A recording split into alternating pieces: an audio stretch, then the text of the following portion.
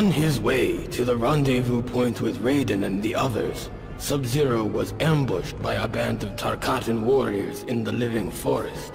He tried to outrun them, but there were too many. He was quickly surrounded.